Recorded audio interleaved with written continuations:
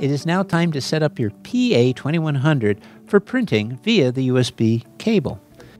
Plug your USB cable into the printer. Plug the other end into your PC. Type in this website location, https://Kyocera.info. This will take you to the download center. Here, you should select your country or region. In our example, we're using USA. Find the product area. Type in PA2100. Now click on the EcoSys PA2100cwx. Select your operating system from the list. In this example, we're using Windows 10 64-bit. Scroll down and find the Easy Installation Web Installer, Windows only. Click the blue download button as shown. A license agreement will appear. Scroll to the bottom and select the Agree to Contract and Download blue button. Open the downloaded file. A license agreement will appear. Scroll to the bottom and select the Accept blue button. A resource and energy saving window will appear.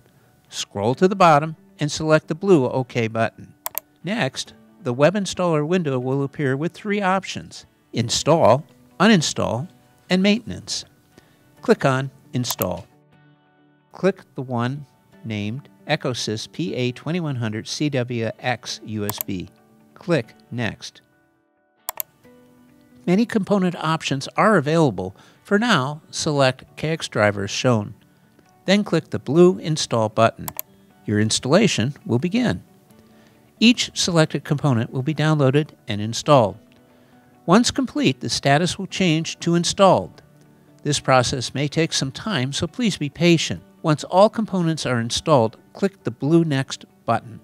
The configuration window will appear. You can click on Print a Test Page, and upon setup completion, the machine will print out a test page.